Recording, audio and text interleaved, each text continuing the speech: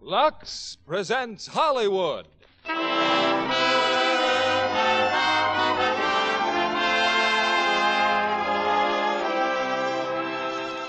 Lever Brothers Company, the makers of Lux Flakes, bring you the Lux Radio Theater, starring Van Heflin and Janet Leigh in High Wall. Ladies and gentlemen, your producer, Mr. William Keighley.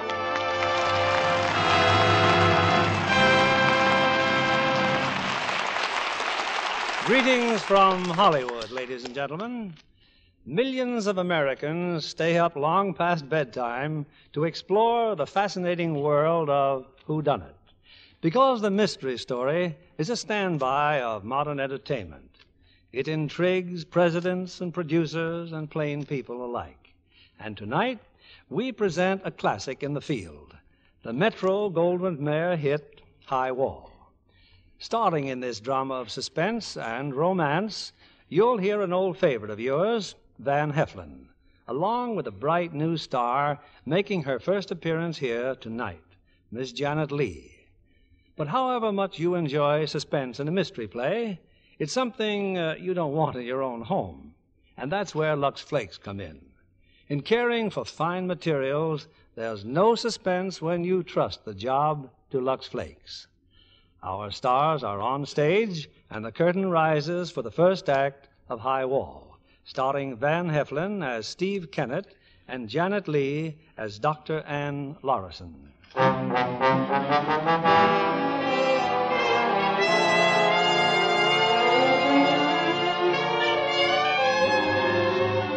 Police headquarters in a large city, the Central Homicide Bureau. Won't you sit down, Mr. Whitcomb? Thank you. Well, we were lucky to find you tonight. My name's Wallace, Assistant District Attorney. Well, I would have been here sooner, Mr. Wallace, but they asked me to identify the body. Mrs. Kennett was my secretary. You're manager of the Brattle Press, is that correct? Yes, a publishing house. Religious and educational textbooks. This is shocking, Mr. Wallace. What happened? Well, she was strangled sometime late this afternoon. Well, if I can be of any help, any information. Have you any? Well, I don't really know. Perhaps it has no bearing, but Mrs. Kennett's husband returned home today after an absence of 2 years. You know him? No, I never met him. I was out of my office most of the day. When I returned, they told me he'd been there, Mr. Kennett. He was looking for his wife. Very agitated, they said. Well, wasn't she there? No, she wasn't. I sent Mrs. Kennett to my home to pick up some manuscripts. Did they tell that to Kennett? Why, yes, of course. Oh. Did Mrs. Kennett return to the office? No, but under the circumstances, we thought nothing of it. We all assumed she went straight home with her husband. Perhaps if you can find Mr. Kennett. Oh, we found him, all right. They've got him in the next room. Let's see what he's told them. All right, Kennett. We'll go over it once again. The two of you were in your wife's car, and you deliberately drove it off the bridge, isn't that right? Oh, come in, Wallace. Mr. Whitcomb, Inspector. We'll be through in a minute. Well, Kennett? But I told you what happened. After you strangled her, you wanted it to look like an accident, a broken neck and an auto crash. But you knew you could walk away from that kind of an accident, didn't you? I told you that I killed her in the park, and then I tried to kill myself. That's good enough for me, Inspector. It isn't often they come this easy. Dr. Adams here wants us to stall a while. That's right, Wallace. I've examined him. Drunk? No, but he's been through some recent head surgery. What's that got to do with it? Well, as police surgeon, I can't pass him. And I have to look him over at psychiatric. But he's confessed. I'm sorry, but he's got to go to psycho first. Well, let's get it over with. Come on, Kennett. Let's go. A tragedy, Mr. Wallace.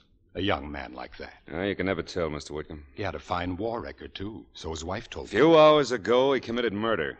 If there's anything else I can do... Well, we'll please. probably need you when he comes to trial. I'll let you know, Mr. Whitcomb.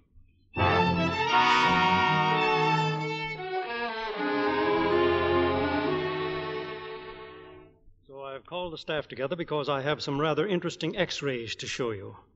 I believe you have the report from the admitting desk, Dr. Lorison? Yes, Dr. Dunlap. The patient's name is Stephen Kennett, age 34. Admitted Monday for observation, confessed to murder of wife and attempted suicide.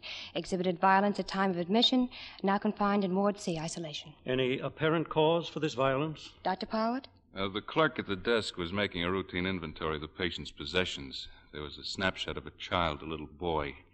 Kennett wanted to keep the picture. And since then? No violence, but the patients remained sullen and uncooperative. But I believe you've spent more time with him than I have, sir. Now, if you'll turn out the light, we'll have a look at these x-rays. Here we are. Now, you will see here a subdural hematoma of the left frontal lobe. This blood clot is causing pressure on the brain. As you know, such pressure can produce both physical and emotional changes, and true to form, the patient has shown irritability, local pain, and lapses of memory. Lights, please. You've checked his physical condition again, Dr. Power? Yes, sir. Heart, blood pressure, respiration, normal. Then there seems no need to delay. Dr. Lorison, you'll prepare Mr. Kennett for surgery. Yes, Doctor.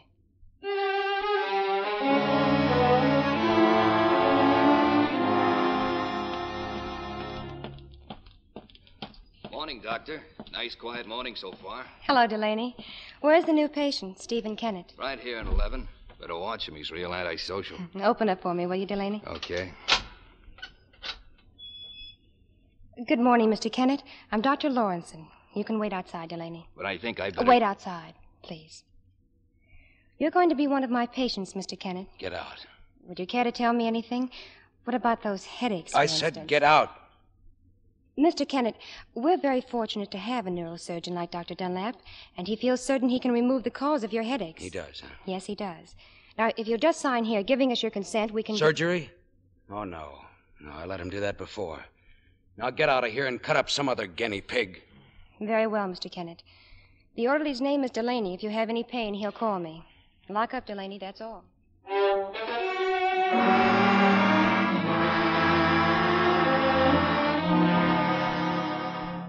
And that's it, Mr. Wallace. Kennett's refused the operation. Of course he's refused. Sit the law out, stall for time, and come to court and get an acquittal on a plea of temporary insanity. The court sent him here for observation, and we'd like to continue along those lines. I don't want Kennett psychoanalyzed. I just want him cleared for trial. He's sane. I'm talking about legal sanity. Did he know the difference between right and wrong when he murdered his wife? Did he, Mr. Wallace? Why, of course he did. Examine his background. He was a bomber pilot. He married during the war, head injury in combat. Operation performed in Army hospital, yes, and successfully, too. Want to see that report again? What about after the war? He was restless, had to keep moving. He went to Burma flying freight. Left his old mother and his wife and his child here. Mrs. Kennett got a secretarial job. I suppose she had to. What point are you making? Just this. A month ago in Burma, he was in a slight crack-up. Oh, here. Here's a cable from the doctor who examined him. Advised Kennett second operation imperative. Warned him possibility of violent headaches, fainting spells, and loss of memory. Oh, well, that's exactly what Dr. Dunlap says. You see, Mr. Wallace, that accident following the initial surgery resulted in a blood clot that's pressing on the brain. Sure, that's his defense. He was planning to use this doctor's diagnosis as a license to murder his wife. I'm sorry, but we can't certify as to his sanity until we observe him after he's had his second operation. And he refuses it. His mother's consent is all you need. She's not very well at the moment, but you shouldn't have any trouble with her. We prefer having his consent. But if you insist, we'll see her today. Can you take care of that, Dr. Lawson? Yes, I think so. He'll pull through the operation, won't he? No reason why he shouldn't. Good. I'd hate to lose him.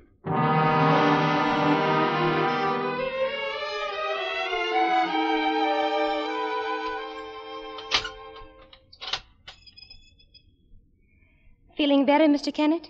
Today was visiting day, Dr. Larson. Yes. Why didn't I see my visitor? And don't tell me that my mother wasn't here. You're entitled to see visitors, and your mother was not here. Thanks, that's all I wanted to know. That pleases you, doesn't it? You've been hoping your mother would take your son away where no one would know him, where no one could tell him about you. Your time's valuable, Doctor. Don't waste it. You can't talk me into that operation. I was hoping you'd changed your mind. No trial, no operation. I'll be here permanently, right? It's possible. All right, then how about getting me out of this chicken coop? I rate the ward, don't I? Some pretty nice people in the ward. All in all, it's not a bad setup. Room and board, lots of company, radio, library, and all for free. Mr. Kennett, I'm sorry that I have to tell you this, but your mother died this morning. What are you trying to do to me? Dr. Powell and I went to your house. We found her on the floor. You know she'd been ill, chronic heart condition. Well, apparently recent events were too much for her. Oh, but don't let that alter your decision to stay here, Mr. Kennett. Your son will be taken care of in the county orphanage. Where is he now? What are they doing to him? Well, he's all right. I know now why you object to surgery. You don't want to go to trial, do you? You know there's a chance of acquittal on the grounds of temporary insanity, but you don't want to risk it. Oh, you'd rather spend your life here than face your child again. You want to escape from reality, and you can. But do you know what happens to a child when he suddenly loses his entire family? Do you know what life is like for an orphan in a public institution? Oh, yes, you'll escape reality, Mr. Kennett, but your son will I not. don't have to listen to this. You can't make me listen. You've heard all I have to say. Lock up, Delaney.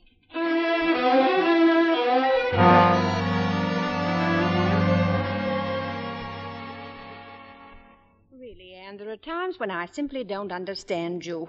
Bringing a child here, a strange child you don't even know. But I told you, Aunt Martha, I just can't see a child in that state of shock put in a public institution. You'll be put in a public institution yourself for kidnapping.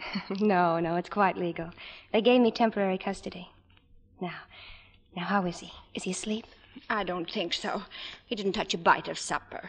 Oh. Well, let me bring it back to him, and I'll see what I can do. I like the room. I don't want to go downstairs. Well, then you stay right here, just as long as you like, dear. Well, I see you still have your kitty. Yes, ma'am. Oh, I brought back your supper, Richard, just in case you get hungry a little later on. And if you want anything, you'll call me, won't you? Do you know my name? Yes, ma'am. It's Anne. That's right. Grandma said Daddy was coming home. I waited for him, but he never came. Well, your daddy wants you to stay with me for a little while. You know, I'll bet that kitty's hungry, too. Suppose you feed her. Here, I'll pour a little of your milk in the saucer. I'll be back a little later, dear, when it's time to go to bed. Yes, ma'am. Thank you. I'll get it, Aunt Martha. Hello? This is Dr. Dunlap, Anne. Well, congratulations. Oh, for what? Well, I don't know what tricks you used, but they certainly worked. Kennett's going through with the operation. He actually asked for surgery. Oh, that's fine, Doctor. I'm really pleased. Thank you for calling me.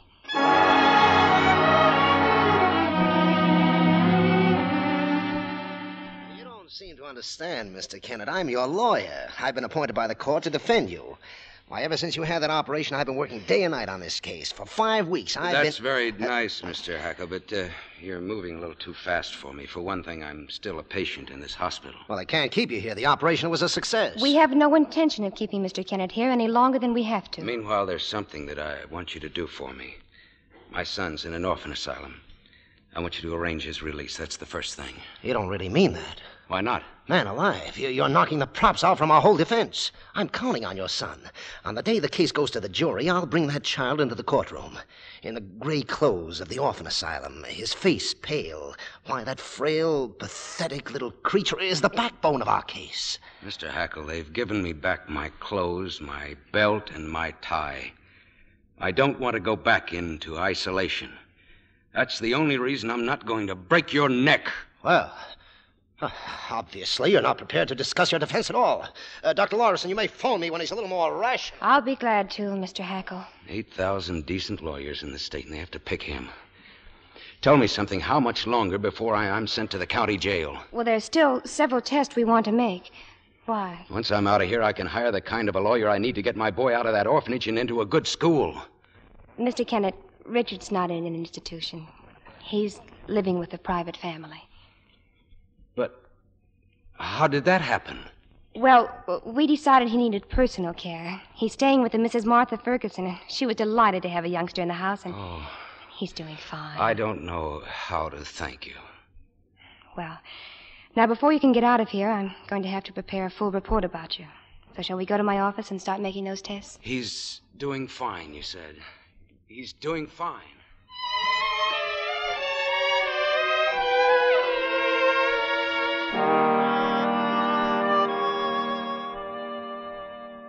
I'm a little puzzled, Anne. First, you say you've made all the routine tests, and now you tell us you can't make an official report. I can't, Dr. Dunlap. I'm convinced that Kennett is still concealing something. The district attorney's been on my neck for days. We can't keep Kennett if he doesn't belong here. And what makes you say he's concealing something? Many things, Dr. Poward. But I can't tell you if it's deliberate or not. The police will say it is deliberate, that Kennett planned to murder his wife and plead temporary insanity. Where's Kennett now? He's out in the hall. I hoped you'd see him. Bring him in, Anne.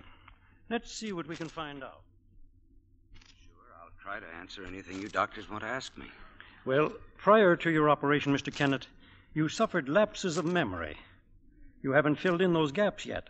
Or have you? I don't know whether I have or not. You can't remember or you don't want to remember? Look, Dr. Power, thanks to you people, I've regained my health. There's only one thing more that you can do for me. Turn me over to the police for trial. What about narcosynthesis, Dr. Larson? He refused to let me try it, That's Doctor. right, I refused. You refused the operation, too, but now you're glad you changed your mind. This is something entirely different. No, I don't think it is. Narcosynthesis is merely a mild injection of sodium pentothal to stimulate your memory. It might be very helpful in filling in those lapses. Helpful? To whom?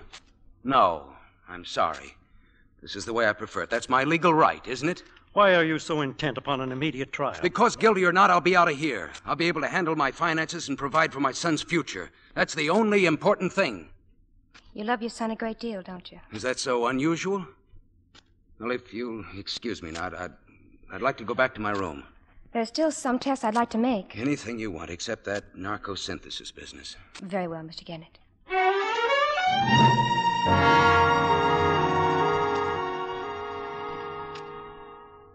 I still don't know why you can't set a time. Am I getting out of this hospital or not? Yes, I think so. It'll be another 3 or 4 days. 3 or 4 days. For what? Ever since the operation, there's been no question about me, mentally or physically. Except the lapses of memory. Nobody expects me to remember things that happened when I was out of my mind. No mind, no memory. And that'll be your line of defense. Why not? Memory of things that happened before the operation could be quite a liability. I see. Sit down, Mr. Kennett. This machine here will make a record of your muscular control and neuromuscular coordination. Any objections? None at all. Take hold of these grips, one in each hand. You try to keep your pressure the same. Now, you grip and relax, grip and relax. Here, first your left hand. That's it. Grip and relax. Grip and relax. Yeah? Grip and... well? Nothing. No, what's the matter? Why are you staring at your hands? I killed my wife with my hands. But you've told us that several times. Now, why would it suddenly disturb you so much? Could it happen in a single second? Could what happen? Could you strangle someone in just 1 second? Why, no. No, you couldn't. I didn't do it, Dr. Larson. I know now I didn't do it.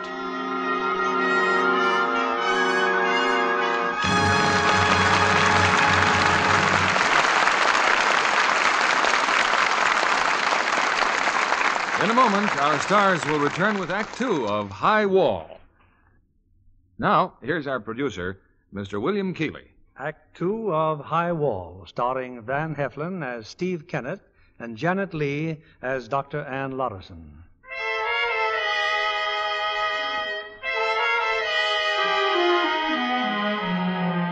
Some weeks ago, Helen Kennett was murdered. At the time, Mrs. Kennett was a secretary employed by Mr. Willard Whitcomb. Now, in his apartment house, Mr. Whitcomb pauses in the lobby to greet the elevator operator. Well, so it's you, Mr. Croner. Glad to see you back at work. Arthritis, Mr. Whitcomb. Been in bed for weeks. Say, that was your secretary got herself murdered by her husband, wasn't it? Yes. A terrible thing, Mr. Croner. I read all about it in the newspapers and how you told the police she worked for you and what a fine woman she was. Can we go in the elevator, please? Oh, sure, I'll take you up. About my arthritis, Mr. Whitcomb, doctor says I need to go to Florida. Need plenty of sunshine, he says. Oh, but that takes money, lots of money. Do you think I ought to go to the police, Mr. Whitcomb? Police? Oh, I'm a man who knows things, Mr. Whitcomb. Not only what it says in the papers, but what it don't say. That's why I thought you ought to know what the doctor said. Croner, the penalty for blackmail in this state is very severe. And this is my floor. Sorry you're in such a rush, Mr. Whitcomb, but I'll be around whenever you'd like to talk to me.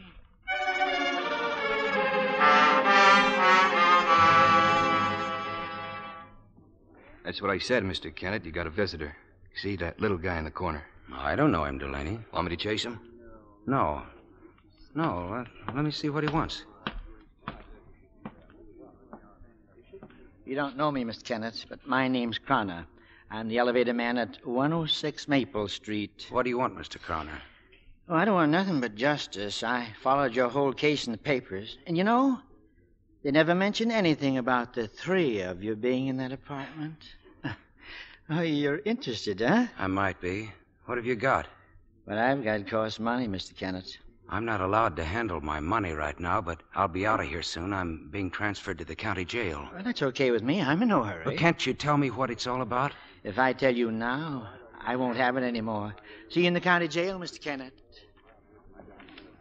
Delaney. Well, that was short and sweet. Delaney, I've got to see Dr. Lorison. It's your day off, remember? Well, tomorrow, then, just as soon as she gets here.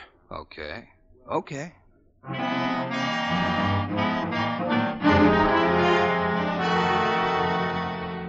Oh, good evening, Mr. Croner.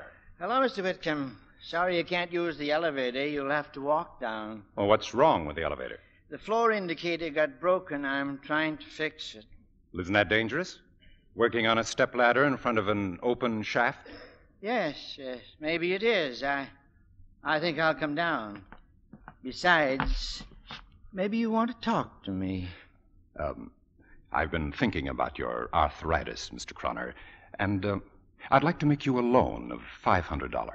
Oh, we can't cure anything for a few $100, Mr. Whitcomb. Oh, I was hoping we could. You know where I was today? I called on a fellow in the county nut house. Going to go to trial soon, I think. Wants me to testify for him. What a generous fellow he is. Suppose I sent you to Florida for the entire winter. That wouldn't prevent your arthritis from coming back next year. And the year after that? Or would it? That's hard to say, Mr. Whitcomb. Be ashamed to see you suffer, Croner. Year after year.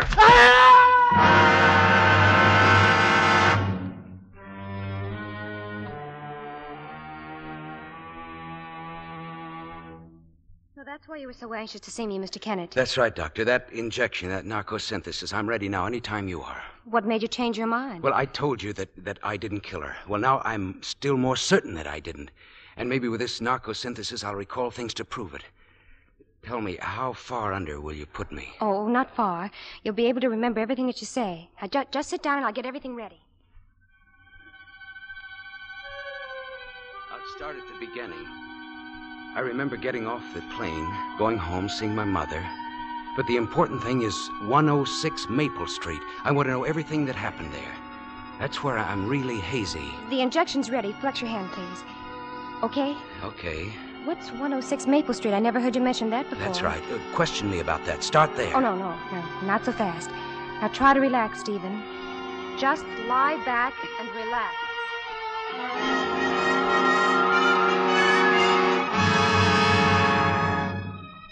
Steve, can you hear me? Yes. We're going back, Steve. You're home now. Home from Burma.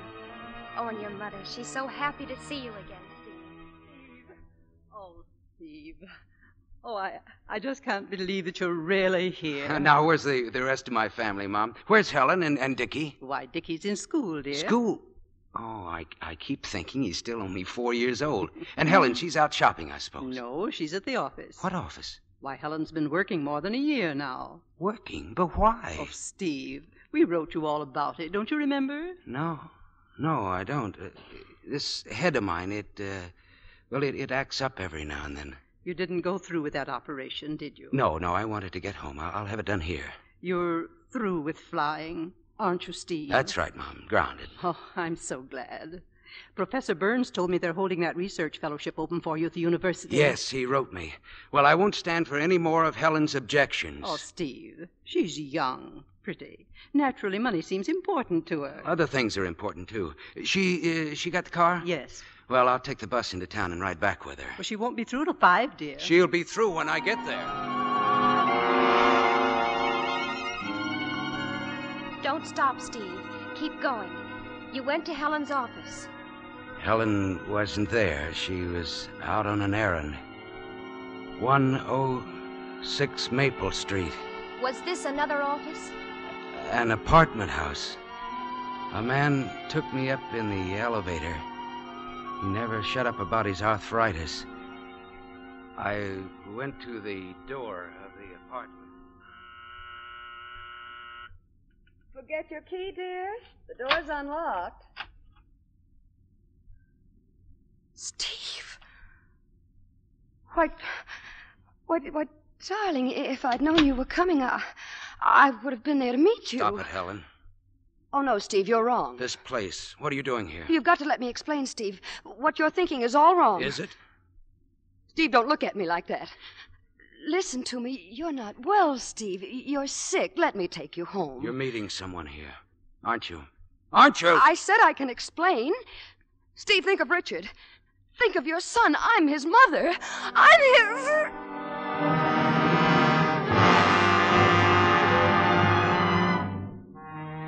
I can remember putting my hands around her throat, and that's all. That's all I remember. Until when, Steve? I don't know. I fainted or something. When I came to, I was lying on the floor. Helen was slumped in the corner. She was dead.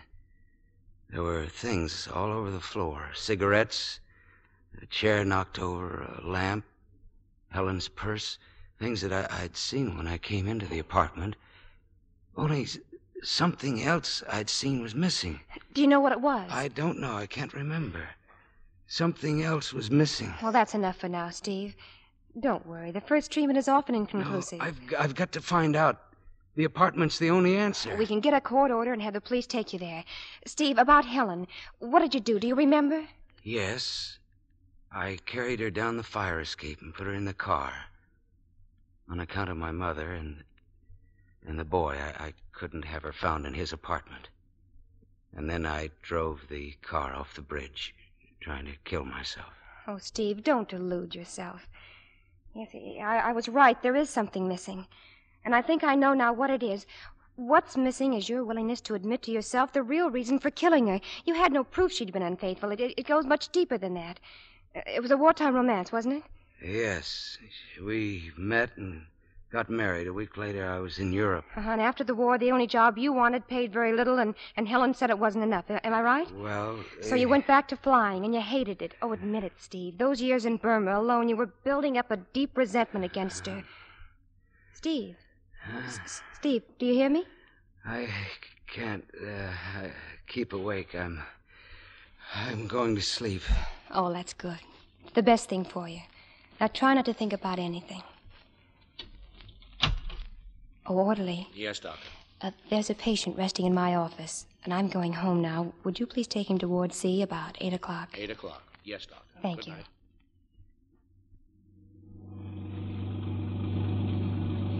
Keep going, Doctor. 106 Maple Street. It was very clever to pretend you were asleep. I got out through your office window. That window was locked. I know, but you left the key in the pocket of your smock. Here it is. It's easy finding your car. Your space in the parking lot has your name on it. Well, you thought of everything, haven't you? Everything except what this is going to do to you, risking everything for nothing. For nothing? Even if I'm acquitted, I can't face my son again. What do you tell a kid of 6? Forget it, Richard? When I killed your mother, I was temporarily insane? Oh, let me turn around. You can hide in the back of the car again, and no one will ever know that you got out. No, I've got to prove that I didn't kill her. It's the only way that I'll be able to face him again. It's worth taking any chance for. So, Doctor, don't get any ideas, and don't make me jumpy. No one's going to stand in my way now. No one.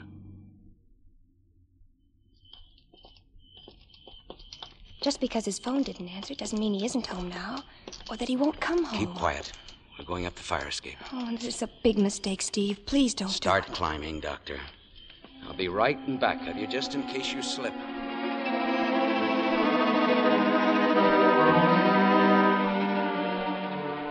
This is it, Whitcomb's apartment.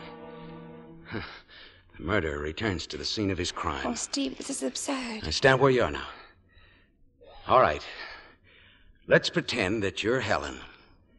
I opened the front door there.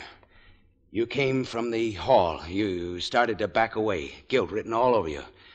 You wanted a chance to explain, to take me home. Think of Richard. Think of your son. You're his mother. I put my hands around your throat. Steve, you're hurting me. But you're alive. You're not hurt. I blacked out. When I came to, I was there on the floor. Cigarettes on the floor like this. Chair. The end table. Lamp overturned. And Helen was there in the corner. Now, how did she get over there? Wait a minute.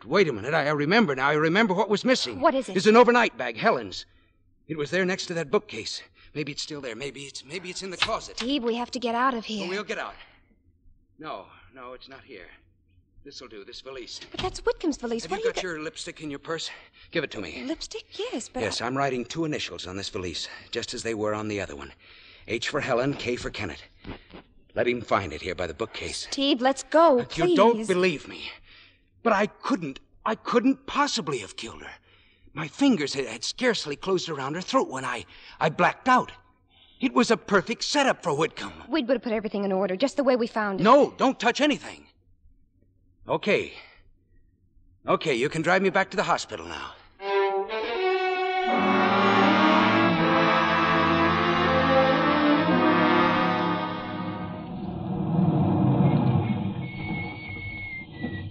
How are you going to get back in the hospital? Same way I got out, your window. The orderly will find me right where you said he would. And, you, I don't know. You'll report me. Well, I can't stop you. The guards will be making the rounds any minute now. And look, I came back with you, didn't I? I could have run away. Nobody'll know that I've been gone if you don't turn me in. But if you do, I'll be put back in isolation. There's no release, no trial. I'll never be able to do anything for Richard. You'd better go in, Steve. Hurry. Hello? Anne, this is Dr. Dunlap. Oh, yes, Dr. Dunlap. I've a message here that you called me at 8 o'clock. Something about Kenneth. Oh, yes, I did call you Dr. Dunlap. But I realize now I shouldn't have disturbed you. Well, what about Kenneth? Anything wrong, Anne? No, Doctor, nothing at all, really. I'm sorry that I bothered you. You've been working too hard. Try and get a good night's rest. I'll try, Doctor. Thank you.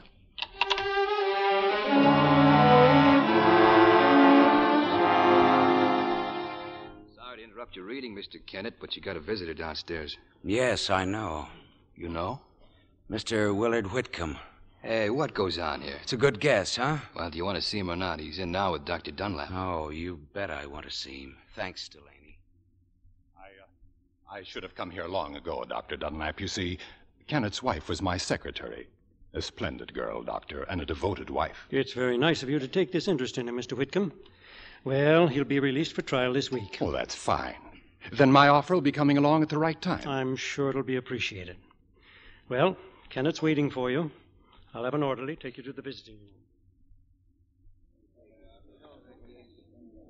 You don't know me, Mr. Kenneth. I'm Willard Whitcomb. Yes? You've been expecting me. Have I? Oh, I must apologize for not visiting you sooner. You've been in here quite a while now. In and out. In and out? Kenneth, I've been discussing your case with a very fine criminal lawyer.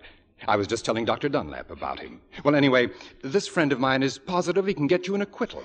Well, naturally, his fee is rather high, but I'll assume all costs. Why should you? Well, I feel that your wife would... Well, that is... I'm sure she'd want me to do all I can. Now, when would you like to see this attorney? Don't bother, Mr. Whitcomb. You want to be acquitted, don't you? I will be. And don't let that friend of yours get away. You may need a fine criminal lawyer yourself. I know what you're thinking, Kenneth, and whom you're depending on. The man who came to see you, Croner, the elevator man. Haven't you heard? He can't testify for you. Poor man, he fell down an elevator shaft. The police said he died instantly as a result of the accident. Just a minute, Whitcomb. Now, be sensible, Kenneth. My offer is your only way out. Better accept it now. I'm leaving tomorrow for some of the Southern Sunshine Croner priced so highly. And remember, any accusations you make against me will be ridiculed, the ravings of a lunatic. Croner's gone, Kenneth. There's no possible way you can prove I killed your wife. You did it. Of course I did. You admit that. Now let go of me. I'll kill you if it's the last thing. Don't let him get away. He killed my wife. Oh, so this is the man you people are ready to release for trial, a homicidal maniac. Don't worry, mister. He won't be going anywhere. Listen now. to me, please. He killed my wife. Come on, Kenneth. This Don't way. let him Come get on. away. Stop him. Stop him.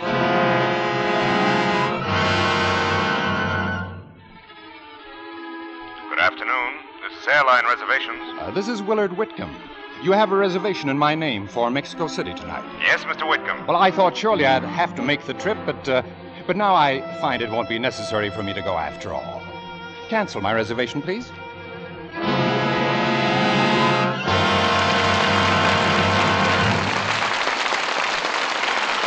We pause now for station identification. This is CBS, the Columbia Broadcasting System.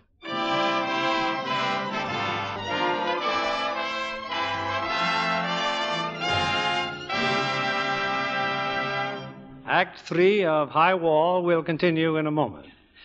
We're fortunate to have as our guest tonight Miss Sheila Graham, famous Hollywood columnist and radio commentator, whose knowledge of the public's taste in pictures makes her a valuable crystal ball. What did you think of the press preview of Metro-Goldwyn-Mayer's production Battleground, Sheila? Distinguished is the word, Bill. You know, those of us who've seen this film are impressed with Dory Sherry's great production of the Second World War. A simple, unadorned story of a handful of wonderful guys caught in the vital Battle of Bastogne. And the cast is so true to life. Van Johnson, for instance. He plays a carefree fellow with a weakness for girls and gags. And John Hodiak, he's a cynical small-town reporter. Ricardo Montalban, a lonely kid, and George Murphy as Pop, whose discharge came too late. And so many other stars. I understand MGM has great plans for the world premiere in New York on Thursday. I wish I could be there. You know, Battleground is a picture we certainly would enjoy seeing again, Sheila. It's a vivid reminder of what our victory meant. Well, I think we all appreciate more than ever the little luxuries we missed during the war years, like nylon stockings and Lux Flakes to take care of them. You know, Mr. Kennedy, many of my friends among the screen stars say Lux Flakes are even better since the war. They are indeed. These tiny diamonds of Lux are so sheer, they burst into suds the minute water touches them. Rich suds that freshen nylons almost before you can say Lux Flakes. And they take such excellent care of stockings, even sheer nylons last twice as long. Really? You can prove that? Can and did, by a series of scientific strain tests. Stockings washed with a strong soap or rubbed with cake soap went into runs much sooner than those washed with Lux Flakes. In fact, the Lux stockings lasted twice as long. You can see why over 90% of the makers of stockings recommend Lux Flakes. Thank you for coming tonight, Sheila Graham. Now, here's our producer, Mr. William Keeley. The curtain rises on the third act of High Wall, starring Van Heflin as Stephen Kennett and Janet Leigh as Dr. Ann Lorison.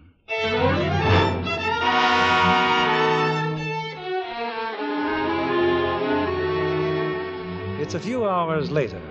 Ann Lorison has just come on duty in the hospital and is met with the news that Stephen Kennett is once again in solitary confinement.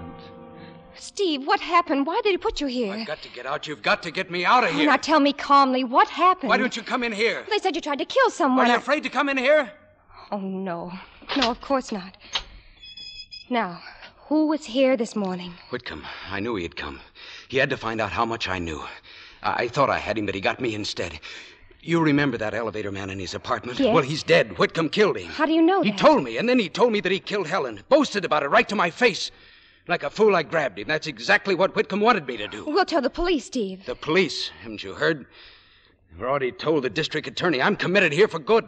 Anything I say from now on will be the ravings of a maniac. And you've got to help me get out of here. Oh, of course I will. No, but tonight. Whitcomb's leaving town. He told me if I can catch him in his apartment, I can make him talk. I want you to get well, Steve. There isn't anything in the world I wouldn't do for that. Trust me. You think I belong in this room, don't you? And I've got things to do in this world, good things. A boy to take care of, a profession, work. You know that. If I don't make Whitcomb talk, I've got nothing. And I'm going out of here. Give me that key. Steve. Now, look, I don't want to hurt you. Give it to me. No, I won't. I can't. I'm Don't you sorry, but realize I've got to have it. You'll lose every chance you've ever had. You can't get away, Steve. You can't do it. We don't know too much, Anne. After Kennett locked you in his cell, he stole an orderly's clothes and got out through the kitchen. Then he took your car and was past the guard at the gate before the alarm was sounded. But we'll have him back before morning. You're sure of that, Dr. Dunlap? The police are closing in on him right now. They're describing him as a homicidal maniac. Oh, this is all Whitcomb's doing. When he came here this morning, he taunted Kennett. He thought that he That's could make... what Kennett told you? Do you know that it isn't true? Do you know that it is? I know one thing, that we've got to stop this manhunt. He'll resist the police and they'll shoot him down. I've suspected for some time that your interest in Kennett isn't completely clinical. Now, look, Anne. Kennett escaped. There's nothing we can do about it. He did it to get at the truth. He did it to clear himself. He'll go after Whitcomb. Well, you'll find the police are waiting for him. I'm off duty, Doctor. Do you have any objections if I leave? No. No, but it's raining and your car's gone. I'll call a cab. I'll phone you at home, Anne, if I hear anything. Thank you.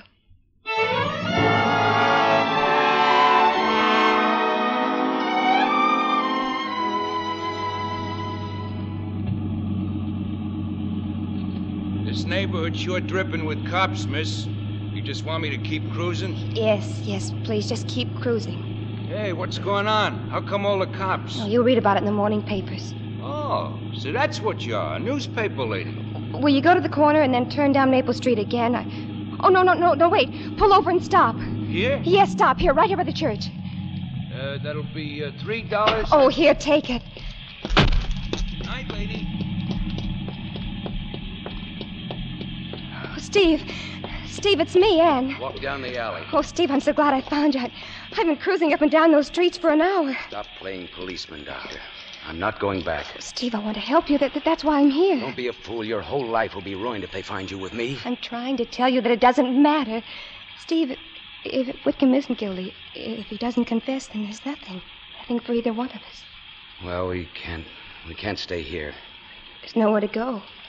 Police are all over the neighborhood. There's a cafe a few blocks away. It's in the opposite direction. Come on, let's start walking.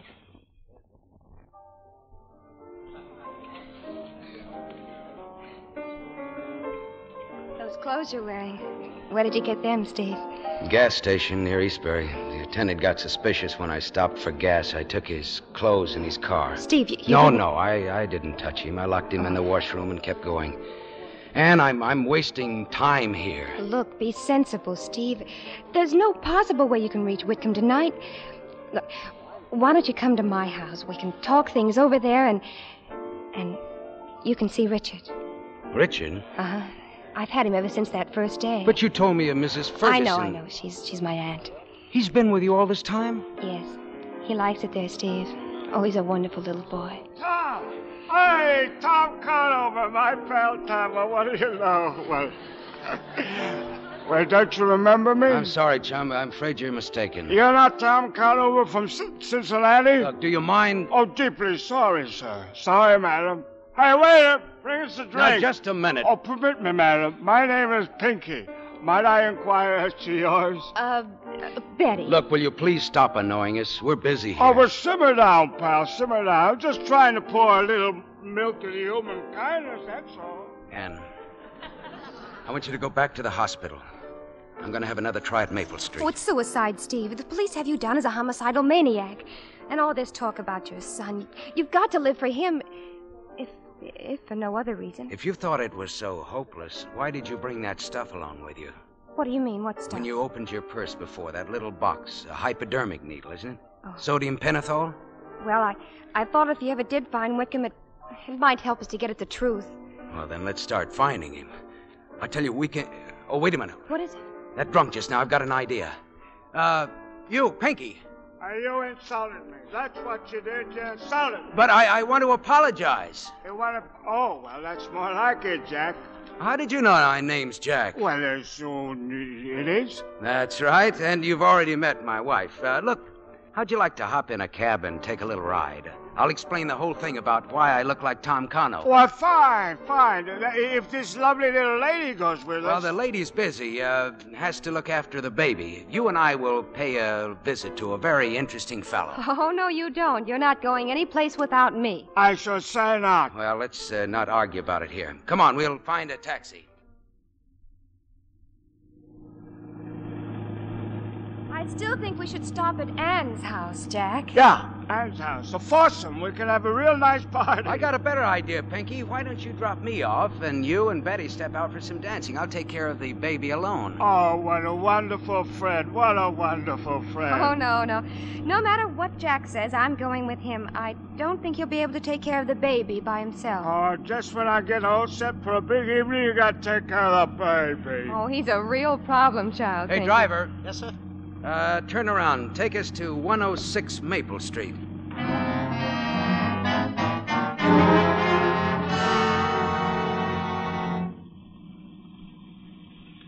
Watch it, Lieutenant. There's a car coming down the street. It's okay, Sergeant.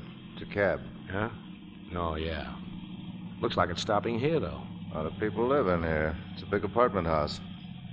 2 men and a dame. Now keep your eyes on them.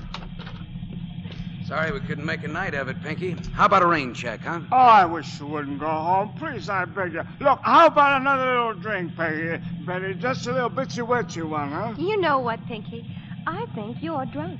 She thinks I'm drunk.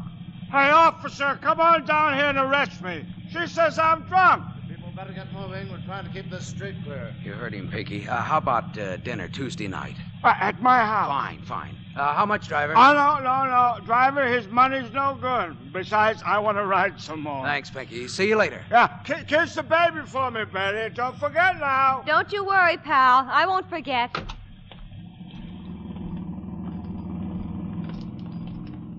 Keep walking, Ann, straight through the lobby. Then what? The stairs.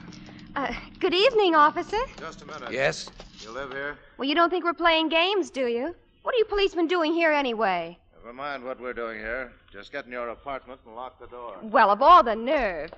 So far, so good, thanks. Who is it? Halloran and Schaefer again, Mr. Whitcomb. Oh, just a minute. Okay to use your phone again? Why, certainly. Anything new? Not a thing, Mr. Whitcomb. Hello, this is Captain Halloran. Give me the roof. Who's this? Oh, okay, Sam. This is Halloran. Just been touring the block, all quiet. Anything else for me? When? Oh, okay. We'll be around. Call you back in an hour. Well, you can relax, Mr. Whitcomb. They caught him? Just about. Picked himself up an outfit of clothes in a car near Eastbury, headed for the state line. State cops will have him by morning. Come on, Chief. Oh, there's no hurry, gentlemen. Time for a drink, haven't you? I don't think we better, Mr. Whitcomb. Oh, but you're not leaving. Don't worry. We'll be in the building. Well, you know, to tell you the truth, I feel very sorry for Kenneth. Poor, demented fellow. Seems to have nothing to look forward to except a lifetime in a padded cell. He'd be better off dead. He'll probably wind up that way. Well, here's the elevator.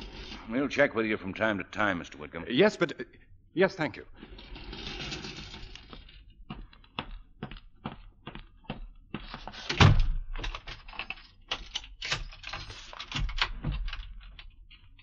Don't raise your voice, Whitcomb. Kenneth. And move away from that door. Ann, stay where you are in there. The police, they'll be back. Sure. I'll call them when I want them. It was a nice break you gave me, leaving your door open when you walked to the elevator. They've orders to shoot. You'd better give yourself up. I'll kill you before anyone gets here. The law says that I'm insane. I'm not responsible. You fix that. Now, wait, Kenneth, wait. I can hide you here. I've got money. You can get out of the country. Plenty of money. Now, just let me open this door and I'll... Hey. All right, Ann. Come here. What happened? He had a gun in the drawer. I don't think he wants to fight anymore. Or do you, Mr. Whitcomb? Don't. You ready, Ann? I'm all set. Can you hear me, Mr. Whitcomb? I'm going to give you an injection of sodium pentothal. You can't resist. You're going to tell the truth. Can you hear me, Mr. Whitcomb? You're going back to the last time you saw Helen Kennett. You're going to remember everything that happened, and you're going to tell us, Mr. Whitcomb. You're going to answer all our questions truthfully. Well, I guess this is it. Yes, Mr. Whitcomb? Tell a couple of those policemen there in the lobby to come right up. Anything wrong up there?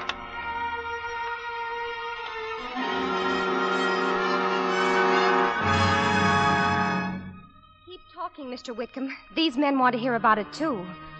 She told me that her husband had found her here. He was over there on the floor, unconscious. She said he kept fainted. coming toward me, Willard. He grabbed my throat, and then, well, I don't know what, he fainted or something. Stop being hysterical, But Helen. we've got to think of something now before he comes to. We can't afford a scandal. It's quite a surprise, Helen, his coming home. It's a shame. Oh, I'll divorce him, Willard. You don't have to worry about anything. And after a little while, we can... Where are you going? I'm going to take a long walk. And when I return, I shall expect to find you and your husband out of here. What does that mean? I'm terribly sorry, my dear, but after all, he is home now, isn't he? Oh, no, you don't. You're not running out on me. I'm afraid there's very little you can do about it. I'll show you what I can do. I'll smear your name in every newspaper in town. I'll... Oh, no. I don't mean that, darling. Just what do you mean, Oh, Helen? please, darling, don't you see I'll need you? I'll be left with nothing. He's out of his mind. How do I know he won't finish what he started, trying to kill me? What happened then, Mr. Whitcomb? Who killed Helen? I did it. Only way out. She'd have ruined my life. But now you're safe, aren't you? You've just killed Helen, so now you're safe. Yes. They'll blame Kenneth. They'll have to. I'll leave them here. Both of them. Go back to the office. What about the bag, Helen's overnight bag? You can't leave it here. I'll take it with me. Go out the back way. Make sure no one sees me. I don't want to talk. I don't want to talk anymore. Maybe you won't have to. I think the policeman here is satisfied. Yes, I think we are. How long before he snaps out of this? Oh, just a few minutes. That is, if I stop questioning him. We're all going down to the DA's office. Get this on the record. It's against the law to use drugs on prisoners, even a confessed killer like Whitcomb. But you'll tell us the whole story again when we get downtown, won't you, Bub? What happened? What are you talking about? Come on, let's go. Ready, Kenneth? Now, you too, Doctor. We'll need your testimony.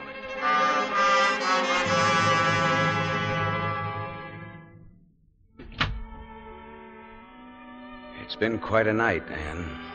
Well, I finally got you home, didn't I? So this is where Richard's lived all this time. Yes. Where's his room? Right at the head of the stairs. Darling, you know he hasn't seen you since he was 4 years old, and he's asleep. I don't think it I... Yeah, sure. I'll take it easy. All right. Anne, please come with me. Oh, Steve, thank you.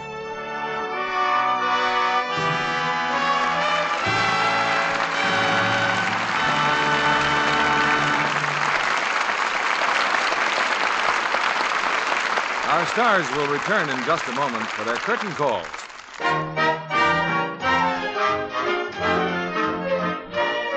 If you have trouble with washing dishes, change to Lux Flakes, and they will bubble your troubles away. Make rich suds that work faster, keep hands much smoother, softer. Let Lux bubble your troubles away. Yes, you can get rid of red, rough dishpan hands simply by changing from strong soaps to Lux Flakes for dishes. Lux Flakes are actually kinder to hands. Hundreds of tests prove it. Try these gentle suds for your dishes. See for yourself how soon your hands are soft, smooth, lovely again. Lux Flakes are thrifty, too, because they go further. Ounce for ounce, Lux Flakes wash up to twice as many dishes as any of 10 other leading soaps tested. Here's Mr. Keeley with our stars. The lights are up and our stars come down stage again. Here they are, Van Heflin and Janet Leigh.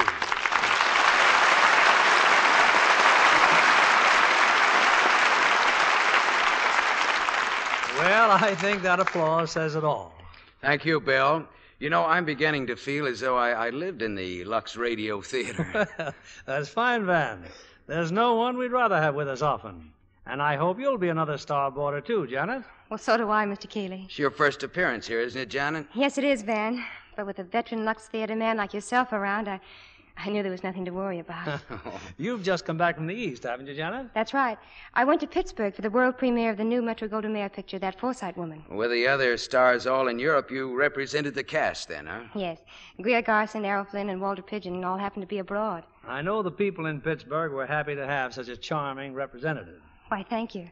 I want you to know that you had a representative on the trip, too, Mr. Keeley.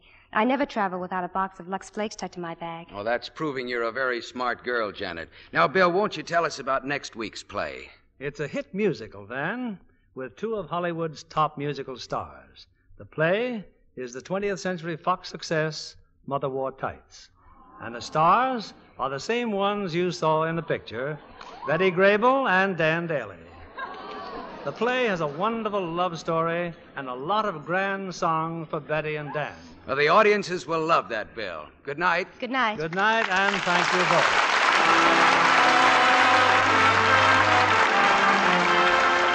Lever Brothers Company, the makers of Lux Flakes, join me in inviting you to be with us again next Monday evening when the Lux Radio Theater presents Betty Grable and Dan Daly in Mother Wore Tights. This is William Keeley saying good night to you from Hollywood.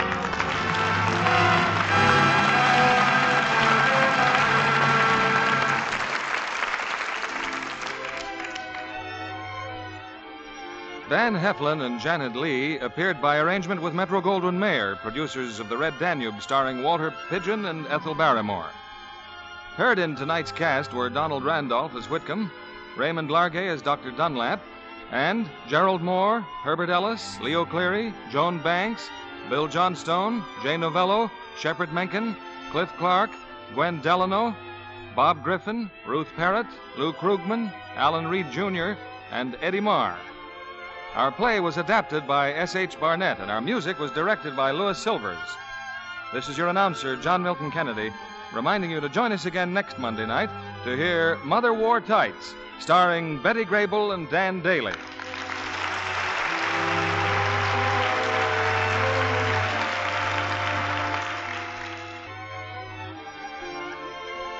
Be sure to listen next Monday night to the Lux Radio Theater presentation of Mother Wore Tights, starring Betty Grable and Dan Daly. Stay tuned for My Friend Irma, which follows over these same stations. This is CBS, the Columbia Broadcasting System.